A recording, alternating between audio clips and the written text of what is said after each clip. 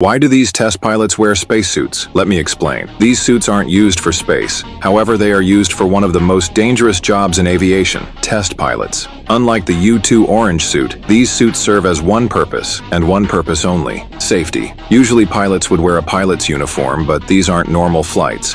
In case of fires or the aircraft falling apart at high altitudes due to the stress the pilots put the aircraft through. These test pilots wear life jackets, fire-resistant overalls, a helmet, and a parachute. But this happens to every aircraft, just like the Airbus A350 and Boeing 737s. However, these test flights are extremely dangerous and can end in disaster. The pilots push the aircraft too far, but this is why these flights from Airbus and Boeing are done rarely. But these tests aren't done by your average pilot, but are done by Air Force combat pilots. These pilots, who have spent thousands of hours flying in war zones, understand the potential risk to their lives and can push the aircraft to its possible limits. But if something went wrong, these pilots have the ability to react calmly under pressure.